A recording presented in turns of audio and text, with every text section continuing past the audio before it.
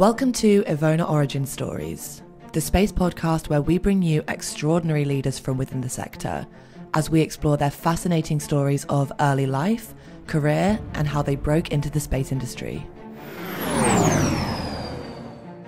This week on the podcast, we're joined by Sam Peterson, Director of Spacecraft Operations at Firefly Aerospace and former Swedish Space Corporation Business Development Director.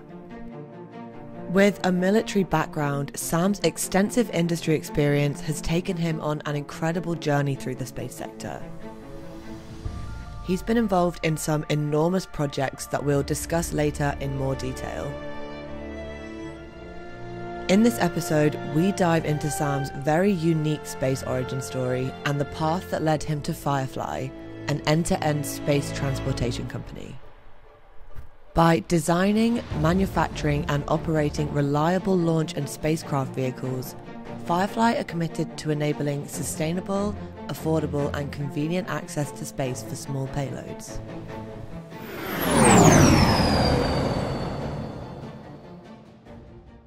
Hi, Sam. How are you? I'm doing good. How are you? Yeah, yes, me too. Very good, thanks. Really appreciate you joining me at 7 o'clock in the morning on your end. My pleasure. Oh, great. Well, it's our pleasure. Yeah, really excited to speak to you today. I've spoken to the team that you're familiar with. I know you've got some really interesting experience in the industry that I'm really looking forward to discussing with you. Well, thank you. So, to begin, just to give the listeners a bit of an overview of you, why don't we start from the beginning? So, tell us about the early days of Sam Peterson. So, where you started in life, where you grew up, school, college, and how you then found your way into your early career. Okay, well, thank you. Yes, so I grew up in Wisconsin, and I think for Americans, they probably know where Wisconsin is, but maybe since you have a very international audience, so Wisconsin is kind of in the middle of the U.S. and very far north. It's in the north of Chicago, if you know where Chicago is. And we get, let's say, all four seasons quite distinctly in Wisconsin. So the summers are hot, the winters are very cold with a lot of snow, but it's a nice place to grow up. It's very rural. There's a lot of farms. I lived near Lake Wisconsin, which is about a half hour outside of the capital, Madison, when I was growing up. And yeah, it was a great place to grow up. And early in life, I got a love for science fiction from, I guess Star Wars and Star Trek were the things of my generation that kind of made people interested in space. And I was no different than, a lot of other kids my age, I guess, in that regard. And yeah, I mean, I was just fascinated by space from an early age. And I guess, the real space side, not the science fiction side, one of the earliest memories I have is when I was in third grade is when the Challenger disaster happened. And I remember very distinctly how they, brought all of us kids into the room because, the teacher was going to space and we all were watching in the classroom as, as that shuttle disaster happened, and exploded live on television. And it was very, very shocking for, I must have been about 8 years old at the time. And yeah, but then I guess, fast forwarding a little bit from my childhood to, how I got into the industry, I joined the Army out of high school. So I didn't go directly into college. I was 17 when I graduated high school and I joined the Army. And in the Army, that's where I learned satellite communications. So I got exposed to a lot of different aspects of, I guess, geostationary satellites. I worked in a tactical environment where we had like a satellite system that was inside of a van on the back of a Humvee, and you would go drive out into the desert and set up the communications links for, the deployed units. And I worked at a strategic site where it was, a fixed SATCOM site, and it was like what in the industry we would call a teleport, where the communications links all come in and they're all going out to these tactical units and these Navy ships and things. And then I was also a satellite controller. So learned how to, manage the bandwidth on the satellites and how to, bring on multiple users and how the network is managed and things like this. And I did 7 years in the Army. So that's two tours. So it was a little over 7 years, but two 4-year tours. And I didn't actually go to college really until I got out of the Army. I mean, I took a couple of classes here and there, but I really started going to college after getting out of the Army. And here in the US, we have something called the Montgomery GI Bill. It's one of your benefits you get for being in the Army. And that helped to pay for my college then. And I did that while I was actually, when I first got out, we moved back to Wisconsin. So I was newly married when I got out of the Army. And we just decided to move back where I had grown up, because I'd met my wife when I was stationed overseas, and she was living in the US for the first time at this point. So we moved back where my family was, where I grew up in Wisconsin, and there wasn't really any space related jobs to be had in that area. The industry's not really big in Wisconsin. And I also didn't have a degree. So it was difficult even with my experience from the Army to break into the industry, shall we say, or to do anything really related to the industry. So I managed an automotive store for a couple of years, first getting started in kind of sales, and then getting my own store to manage, and learning how to, do all the aspects. It was like running a small business, even though it was, part of a chain and it was owned by somebody else. I managed my own location, but I eventually found my way into defense contracting work, because managing a tire store, I didn't really have that much time for school, which was kind of one of my goals. So some of my friends from the Army had helped me to get my first defense contracting job at this point, and that's where I was stationed in Okinawa, Japan, and I was working mostly night shift, and I was going to the University of Maryland, which was one of, I think, about three different choices that we had to go to college on base. So there wasn't a lot of options. You had to take what they had available at the education center on the base, but it was a way for me to get my degree, and also I was getting additional experience in the industry at this point. And so we lived in Japan for, I guess, about 3 years. And then after I finished my bachelor's degree, I took another contract job in Germany. And we moved back over to Germany, where my wife's mother was living at the time. So we lived close to her family then. And then I finished a couple of master's degrees while I was working for 4 years in that contract job. And that's kind of, I guess, how I got into the industry initially. But then a big transition happened when I got an opportunity to work at the European Space Agency.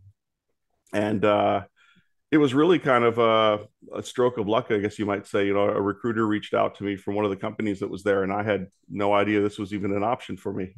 And I remember LinkedIn was pretty new. This was probably 2011, 2010, somewhere around there, that he contacted me.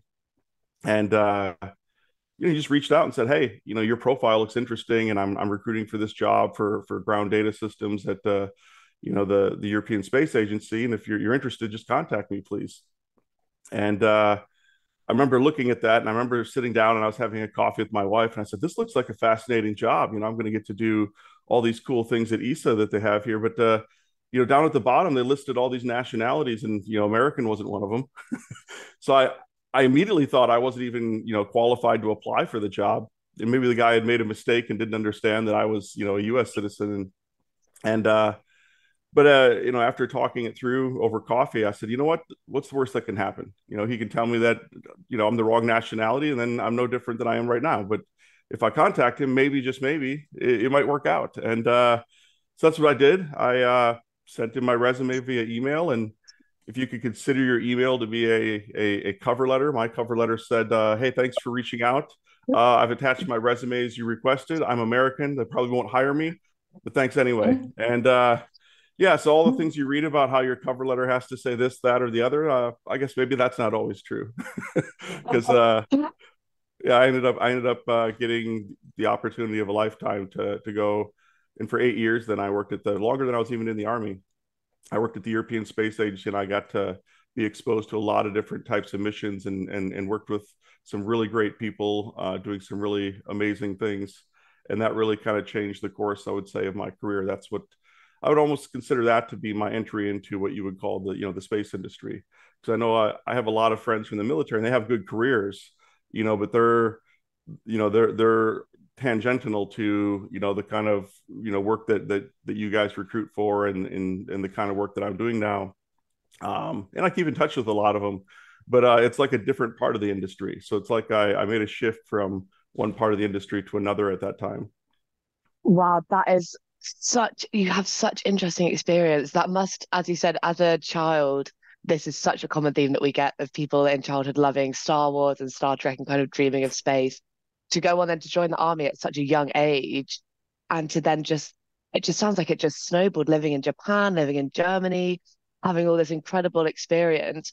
Couple of masters, you dropped that in very casually, very, very impressive work. And I really love kind of the story of how the ESA reached out to you on LinkedIn and you didn't think you were qualified. I think that's a really common theme. And I think a lot of people listening will be happy to hear that because it's so common for people to count themselves out before they've even applied and think, oh, here's X, Y, and Z reason, like you, because you were American, you didn't think that you would fit the criteria. But I think this is a very good example of don't listen to the self-doubt. If someone is, especially in this case, someone had reached out for you, I think that just really shows the importance of just saying yes to opportunities and don't be the one to say no to yourself. Yeah, absolutely. I think they have a word for it. They call it imposter syndrome, and I think a lot of us have that. I know I have it. Like I think when I worked at ESA, I remember the first 2 years, I kept thinking like they're going to figure out that I have no idea what I'm doing here. Yeah. I mean, I did. I had the technical background, and I was doing things that I was familiar with. While I was also learning new aspects of it, but I remember the whole first couple of years, I was just like, wow, do I really belong here? These people are so much different than me. It turned out that I did belong there, but it took a lot of self-convincing on my part, and I think a lot of people in our industry and a lot of people in general have this kind of, self-doubt and you just have to work through it. You have to overcome that and say, hey, I can give this a try.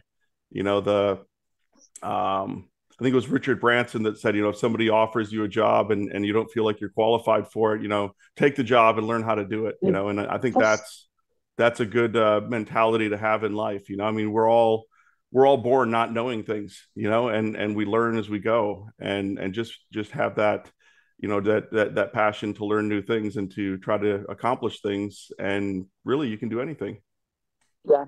100%. What you just said reminded me of a study I read. I won't quote the statistics because I honestly don't remember them exactly, but they did a survey of CEOs, and they asked them kind of what their number one concerns or worries were in themselves in their job, and the number one worry among CEOs was that people would realize that they had no idea what they were doing, which which actually was very comforting, I thought, when I read that, because it just makes you realize it's all the way to the top, and it just kind of shows when you read stuff like that it is, when it's coming from yourself, it's usually baseless. It's you look at these CEOs and you think, you've got it all together, you know what you're doing.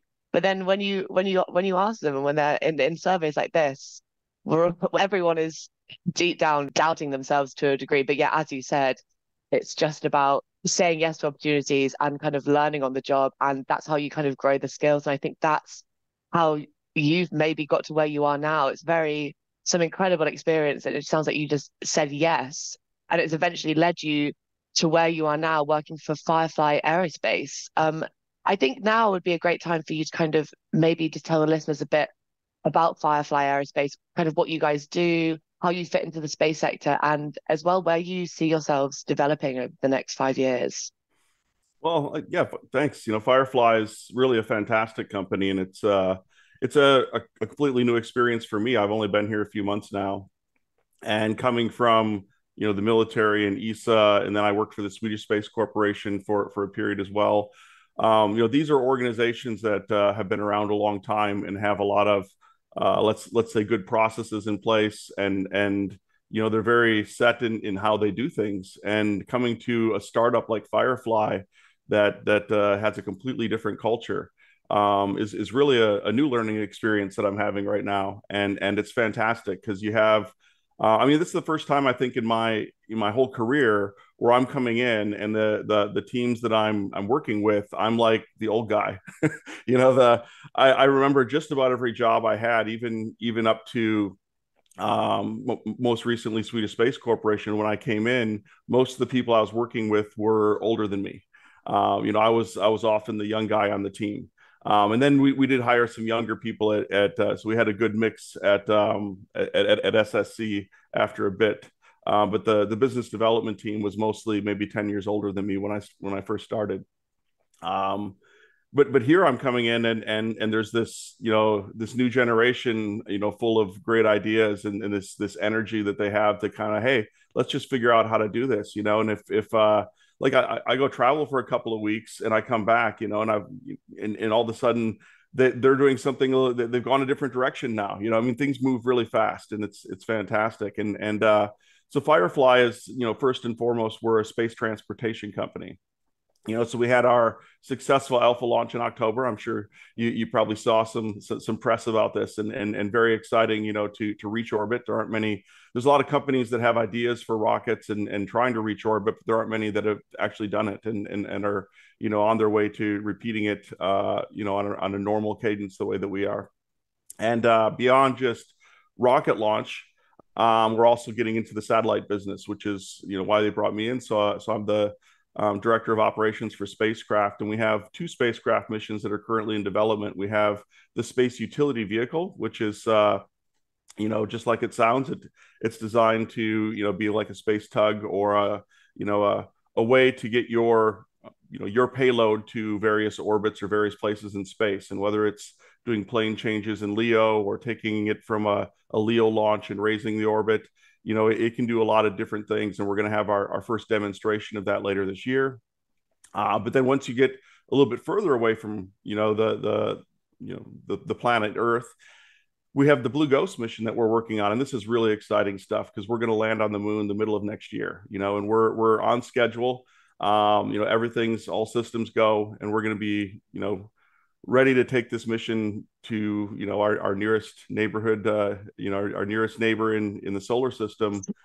Middle of next year, we're taking 10 payloads to the lunar surface. So this will really, with these, first Alpha, then SUV, then Blue Ghost, Firefly as a company will really demonstrate our vision of space transportation, everything from LEO to lunar and beyond.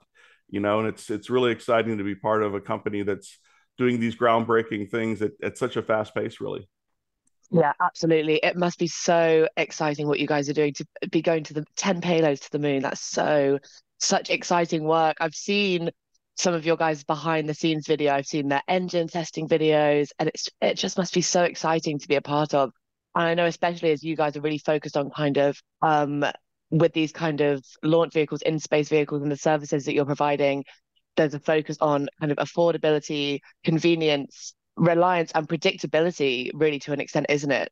In kind of the products that you're providing and the services. I think that's really, really important. It's really exciting to kind of see the work that you guys are doing, especially that behind the scenes videos. Really loved watching that and seeing the team. Everyone seems so engaged. As you said, you mentioned the culture. You can really see that, I think, from the videos of everyone kind of working together. It looks like such a lovely environment to work in. I think everyone is clearly so excited for this kind of joint mission that you're all on. It's incredible to see.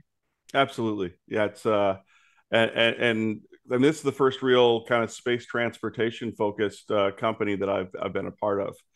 So I'm seeing new aspects of the industry that obviously happened on missions that I've been involved with, but I'm seeing different different part of the mission life cycle, I would say. So it's really, you continue to learn new things. I've been in the industry for, God, I've lost count, more than 25 years. And it's a continual learning experience, and it's fantastic, to see, Firefly is just a part of it. The industry as a whole is doing things these last few years that seemed impossible just a few years before. The way that rockets are coming back down and being retrieved now, and they're not just becoming space debris. And they have space debris removal missions that are happening, and you have the cost of reaching orbit is going down. And we're a big part of that, with the way that our space transportation systems are much more cost effective, and they have to be, to be competitive in the market. There's other companies that'll take you to orbit much cheaper than it was just 5 years ago or 10 years ago. And that creates new business models, because a sensor, the spacecraft themselves are getting smaller and lighter and less expensive too. So you can build a spacecraft cheaper, you can get it to orbit cheaper. So if you have a mission concept that would have been way too cost prohibitive in the past, today you can probably get that up and running and do it within a budget that makes sense for your organization, whether it's a university or a government agency or a commercial entity. There's a lot of exciting things that can be done in space now. Yeah, definitely. I think we're definitely getting to a point now where, well, I think we're past the point where we're seeing things, the impossible, it's not a word anymore. We're seeing things that we never dreamed of made possible. And I really love kind of to hear that, you're talking about the continued learning that you're experiencing. And I think that sounds like it's a theme of your career. You've had your fingers in so many pies over the years, and, you're now at a point where you're loving what you're doing. You're working for this incredible, innovative company, and you're seeing all this change and at the forefront of the change. I think that's amazing to see. So so speaking about where you are now, where you've kind of how you got to here, um, my favorite question that we ask our guests is, so now that you're embedded into the industry and you've got all this incredible experience, what is it that you love most about space out of everything that you've experienced? What would you say is the thing that you love the most? I would have to say it's definitely the people, because Mm, the space industry has some of the smartest people, anywhere, and they just have this, mindset that they can change the world for the better. This can do. Hey, that looks like it's hard. I'm going to go try to do that, and they do it. And so sometimes you fail along the way, but when you fail, you learn from that failure. And then you pick it up and you try again. The space industry is full of companies that didn't reach orbit the first time, so they did it on their second try, like like we did with our Alpha launch too. You can't give up just because you reach that first barrier. You got to break through those barriers, and that's something I see everywhere in the space industry, is this can-do attitude, this mindset that that we're making the world a better place through what we do. yeah, completely. I completely agree with you there. And I think anyone in the industry must, I can't see how anyone wouldn't agree with you. It's the collaborative mindset and the kind of shared passion everyone in the industry shares. And I think that's kind of why this podcast is so important, to kind of push that message out there and to get more people inspired, because more people could be a part of this industry. More people could be a part of these incredible things they're hearing about. I think these kinds of conversations, we're showing people how they can get into the industry, how because I think when people kind of look at the end result, they think I could never get there. I'm not, X, Y, and Z reasons why I can't.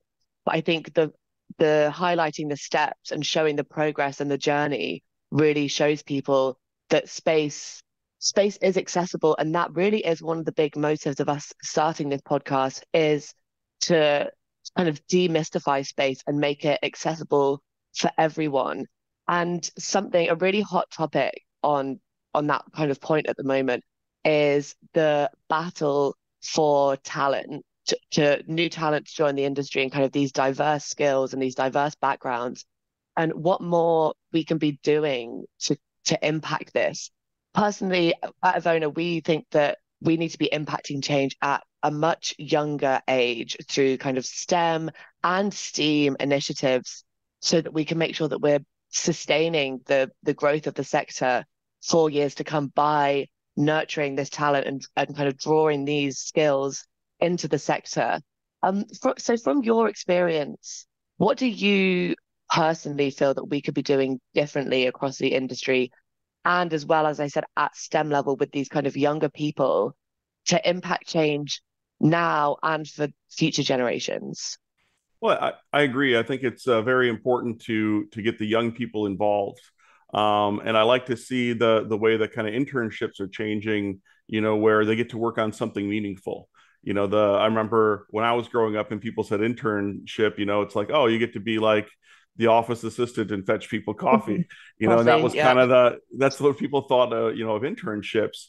And I think the other side of the pond, the Europeans kind of started to get this right a bit earlier.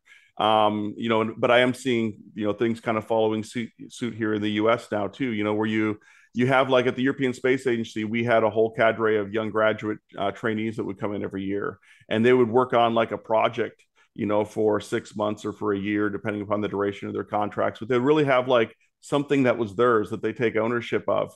And the companies that were over there had similar things where they had these kind of rotational programs that they would bring in a new graduate and they would let them work in a technical part of the company for a little while, and they'd let them work in maybe marketing for a little while and get some exposure to management. And over the course of a year or sometimes 2 years, these programs would get them exposed to different parts of the company and get them feeling comfortable working on some of these different areas and figuring out really what they want to do. Because when you're that age, you go to college and they're like, hey, pick your degree program, and it's like, well, this is going to define who you are to some extent, and a lot of times at that age you don't know who you are yet. You're still kind of in the discovery process. So I think giving young graduates or even young students who come for the summer, or maybe they come and they work part-time while they're going to school, give them something to really work on that has meaning, that they can build their skill set with, build their understanding of what the company does. And a lot of times these young graduates or these student interns that come in, they're not going to end up working for your company in the future. They might not even work in this industry in the future, but having gotten that exposure help them along the way and to find out what it is that they do want to do. And I think that's the important part, is that for each of us to be able to find our own place, and to give those opportunities to to have an impact even at a very young age, and to feel like you're a part of it. You're not like just coming in and fetching somebody coffee. Absolutely. I think you've really hit the nail on the head here, that I love exactly. You've made such a good point there. The way the internships, kind of the modern internship, it's the hands-on experience that is available to people. And it's not just getting coffee, as we've said, it's more than that now. There's so much more out there, and this incredible experience can really kickstart your career. And I think you also made a very important point. It was great to hear that people were kind of being moved throughout the companies, throughout different departments, because that is something else that we really try and promote, is there's more than one path into the space industry, and there's more than one department within the space industry. If someone came into this company and they got put in the marketing department or the operations department, that is a way to work in these incredible companies. And I think giving people that kind of comprehensive experience within the company and letting them actually roll up their sleeves, get their hands dirty, and really join the team and kind of work with them, and not feel like you're the PA or what. So incredible for these young people to have that experience. I think something which I think is very important, that is a kind of a barrier to a lot of younger people, is obviously social media, huge. There's no getting away from it, no matter who you are. And I think the portrayal that people kind of promote on social media, and the way people put themselves out there on the internet when they're kind of promoting themselves, we always see the successes and the achievements and the product of the years of hard work and success, but people aren't very quick to kind of promote the work and the grind and the sacrifices that kind of led up to that. So something I think that I would love to hear from you, that I think would be really valuable to some of our younger listeners, who maybe, are getting this kind of distorted view from online, because that is where most of us, a lot of people, that's the sole source that they get their information. So in the interest of transparency, failure is a very strong word, but in your experience, what would you say was your biggest failure to date, if you will call it that? What you learned from that? And then on the other side of the fence, what would you consider to be your biggest career achievement to date? So I think these are tough questions too. This is some self-reflection to kind of come up with some different ideas of where you succeeded and where you failed, I guess. But I think when I think of a failure, and especially one that I learned from, I had an idea for a startup several years ago, maybe about 10 years ago. Not quite, maybe. I think it was probably about 2014. So we had I was working at ESA at the time, and they had this ESA business incubator. And I went to a few meetings with this, and I met some of the other people that have actually been very successful starting up their companies, that were in the same kind of place as I was at the time. They were engineers that had ideas. They wanted to start a company, and I had this grand idea to start a company, and I went and pitched it to several different people. I got some angel investors that were actually interested and wanted to give me a little bit of money. But I actually turned their money down because I said, I don't want to take your money and then not be able to raise what I need to really start the company, going. But I learned a lot through the process of doing that. And from my time at business school, I had, some friends and colleagues, the cadre that I had studied with and so on. And I had kind of coached them through their businesses a little bit. And I felt like, hey, I can do this too. So then when I had my idea and I wrote up my business plan and I pitched it, and it was hard. It wasn't so easy, but along the way I learned what I had done wrong. I learned from, why I wasn't able to start the business, but then, going and working for other companies, I was able to take some of these things that I had learned through the process of trying to start my company and say, hey, this is how you can do it better. And this is how, with what we're doing here at this company, what I can do and how I can play a part. And I learned a lot through that process. But then, I guess on the other side, you asked about, what is my greatest success, and this one is actually harder for me to think about. I don't know, maybe just because, as I self-reflect, I try to figure out what I can do better in different situations a lot, and just kind of patting myself on the back isn't part of my personality, I guess, too much. No. But I guess it'd be hard to pick one, but maybe I'll talk about a few of the incredible missions that I worked on when I was at ESA. So when I started, they put me working on Herschel and Planck, and these were space observatories. And just a year earlier, I had been finishing up my master in space studies at Embry-Riddle. And I did a report for one of my classes on Lagrange points and how great they would be for different space missions. And then here I am at ESA, I'm working on Herschel and Planck, which are at Lagrange too. And I'm like, whoa, I just wrote a paper about this, and now I'm doing this, and we took both of those missions through their end of life. And so we had continued operations for some years while I was there, and then we took first Herschel and then Planck through the end of life process. And both of them are now in a solar centric orbit that's away from the Earth Moon system, so they won't get in the way of other missions like James Webb that want to go out to to L2. Although the Lasigian orbits they're in are pretty big anyway. But yeah, they're completely away from our system where they won't have an impact on future missions, and that was pretty cool to be part of that. And then following on from Herschel and Planck, I got involved with Integral, and this was the mission that I worked on the longest while I was at ESA. I think I was on the Integral team for about 6 years of the 8 that I was there. So Integral is in a highly elliptical orbit. When I first started with the mission, the orbit was 72 hours, 3 days. And again, thinking about the end of life of the mission, they did an orbit lowering while I was working for the mission. It's now a 64-hour orbit. So instead of 9 days for 3 orbits, it now takes 8 days for 3 orbits, and they're kind of phased a third of the way around the Earth. It's pretty cool how they design the orbit. But more importantly, if memory serves, I haven't looked this up recently, but I think 2029 is the year that now that new orbit will decay to the point where it will come down somewhere in the far southern latitudes, along a latitude line that won't have any inhabited area. So it'll re-enter Earth, it'll burn up, and in case anything does reach, it'll splash down in the water. So they designed an orbit 15 years out, and did a maneuver that would then put the spacecraft in a position where it would properly be disposed of at the end of its life, which was pretty cool. And at Integral, one of the interesting things that I got involved was with a mission of that age. They had been around almost 20 years now, more than 20 years, but when I got started, it was a bit less.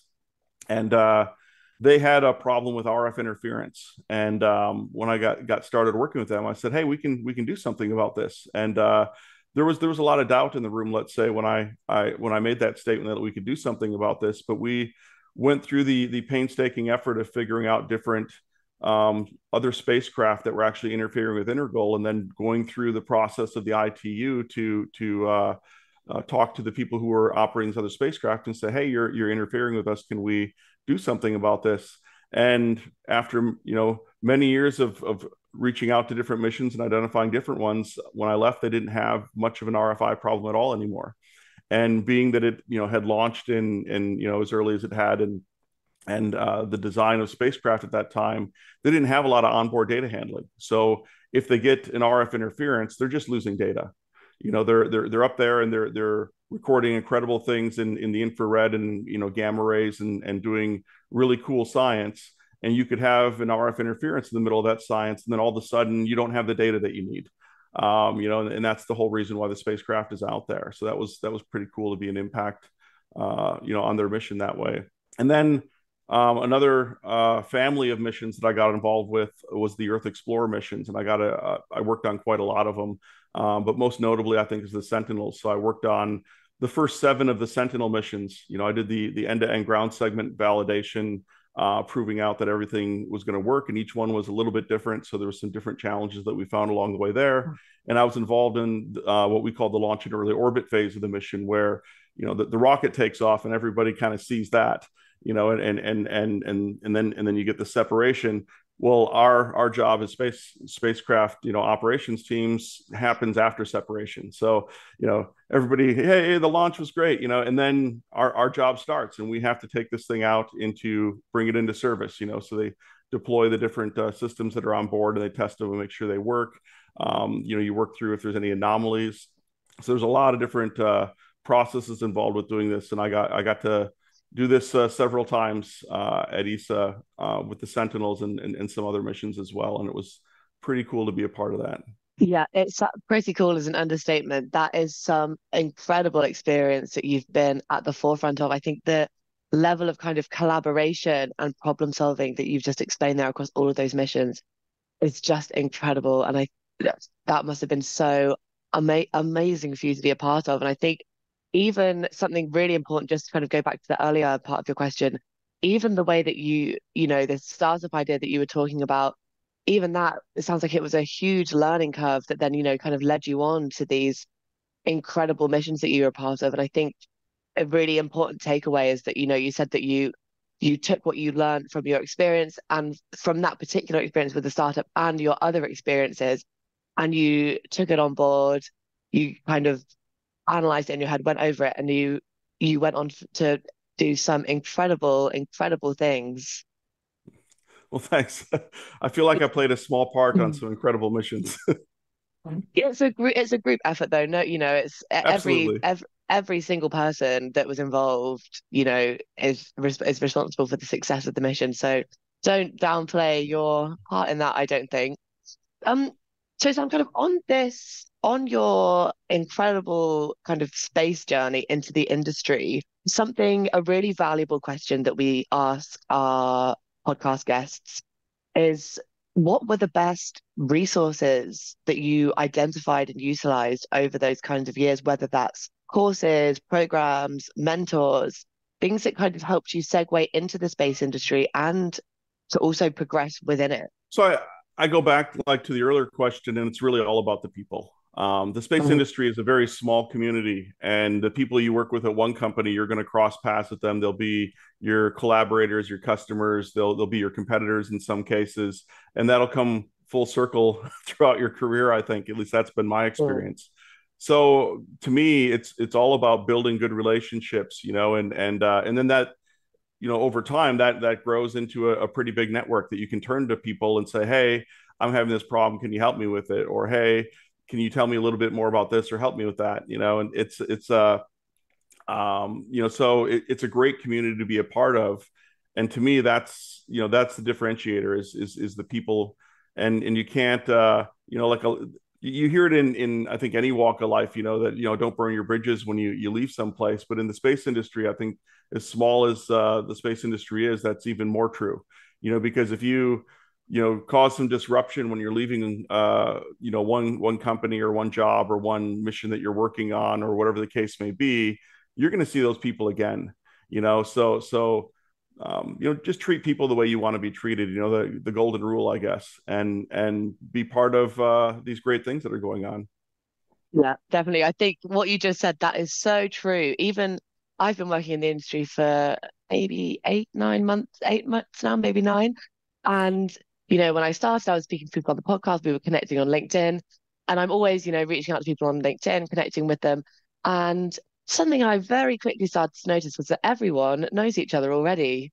I was connecting thinking, oh, they are already connected with all these people that I've spoken with. And I think as I continue talking to people, the kind of level of, as you said, it's a relatively small community, but the kind of the connections within it. And as you said, I can imagine you would be constantly crossing paths with people that you've met. And like you said, as long as you've not burnt these bridges, those relationships must just be it must be incredible to see them build kind of throughout your careers. And I think something else really common, like you said, that the importance of the people and how incredible the people are in the sector is how everyone wants to build people up, boost them up and help them with whatever they're looking for, if that's kind of career development, professional, personal development, if they're kind of maybe further along in their career.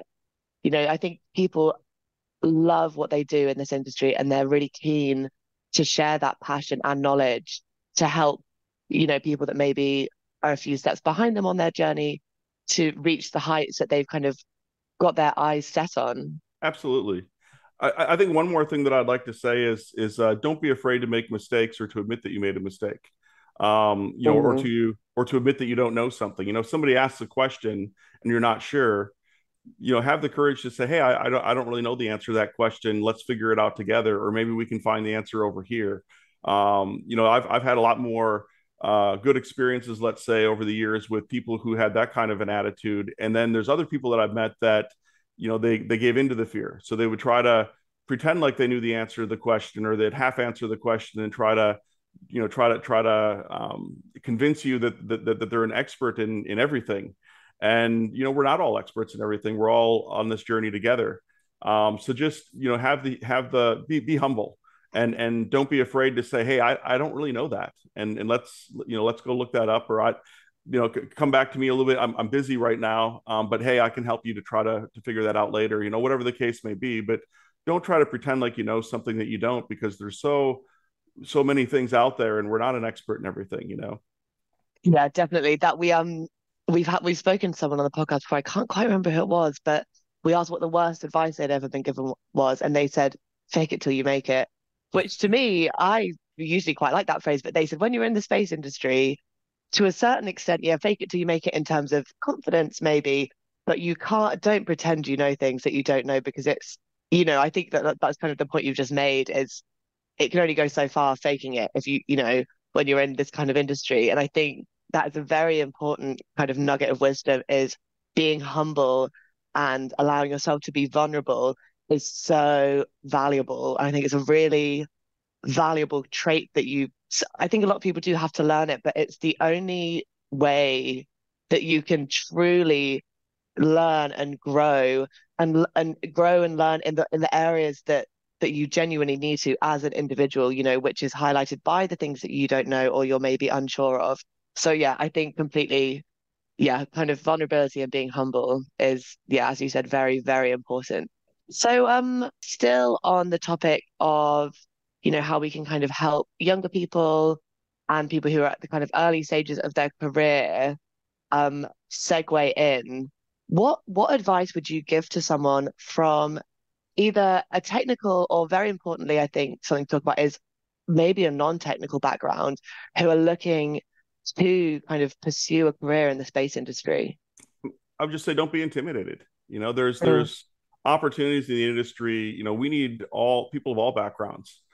So any company that's in the industry needs people that are doing finance or accounting or marketing or artwork, design, in addition to the very technical fields with engineer and science and things like this. But then there's also companies that are non-technical that are part of the industry, and I'll give a shout out to Daniel and my colleagues at the Astro Agency in the UK. So I sit on their advisory board, so I feel obliged to mention them a little bit. And but here you have a company that's bringing the message of space and cool space companies and organizations, because they're also promoting some of the UK space sector government programs and things too. And it's a marketing agency. So most of the people there don't have the same technical background, let's say, that the people at Firefly that I work with do, and that's okay. They're still part of the same industry, and so find your niche, find where you have a passion to do something cool in the industry, and just go do it. don't be intimidated. Don't get in your own way. Don't convince yourself that you're not qualified for this position that you think would be a lot of fun and have some growth and where you could contribute. Just go do it. Yeah, definitely. I think when I signed up to do my English literature degree, I don't think I ever thought that it would, take me into the space industry, but here I am. And I think, like you said, it's a really, really important message that is, I think it's EVONA's kind of one of our really core messages is that, there's space is for everyone and there is space for everyone in the industry. And it's people of all backgrounds, people of all skills and experiences. And it's these unique and diverse skills and backgrounds, and as I said, experiences that are vital to the growth of the industry because it's not all just rocket scientists, engineers, and astronauts.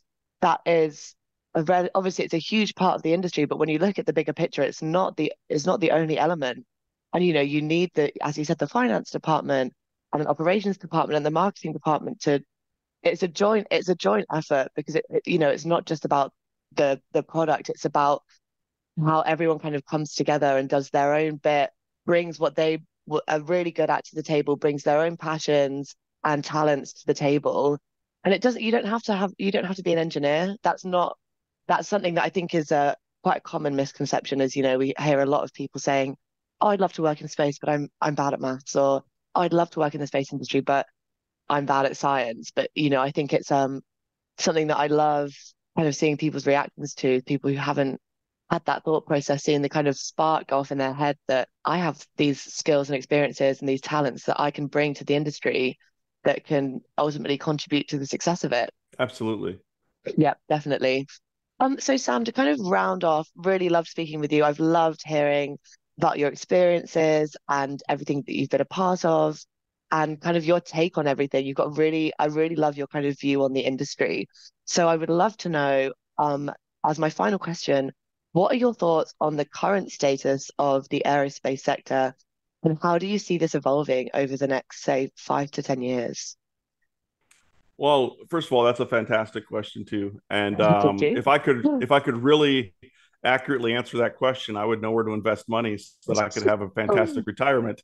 But so I think what I'll speak to is the things that I see going on that are developing right now that I'm most excited about. And for maybe I'll try to come up with three of them. Let's say so lunar exploration I think is one of my passions, and that's what drove me to here to work here at Firefly, where I get to be involved with this Blue Ghost mission. Really exciting stuff, and beyond lunar exploration, the talk of kind of deep space exploration, eventually going to Mars, and the scientific missions that go even further out into the solar system than that. I think that this is a very exciting thing, and I think the technologies we're seeing are really making a difference. The next area I would say is making space more accessible.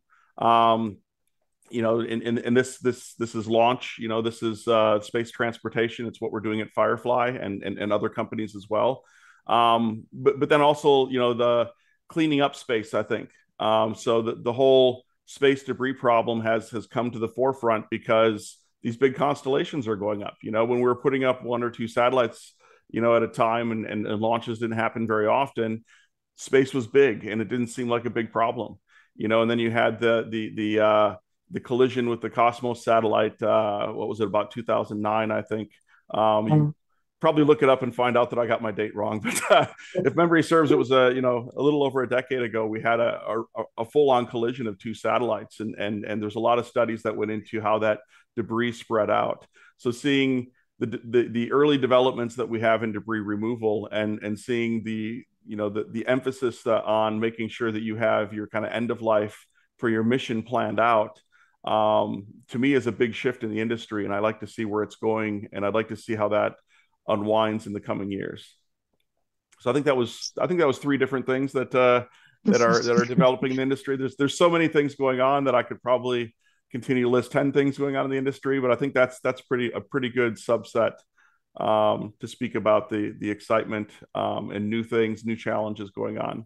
Yeah, I would say, to be honest, if I had to choose three, I think you've just chosen my three. I think, as you said, kind of the lunar exploration and especially the phrase deep space exploration just oh, gives me tingles. It's just the most exciting thing. And the other day when we saw the ancient universe breaker galaxies, I think they were called, kind of seeing things like that. And when we was it the James Webb Telescope found the supermassive black hole that was singing? Did you hear about that?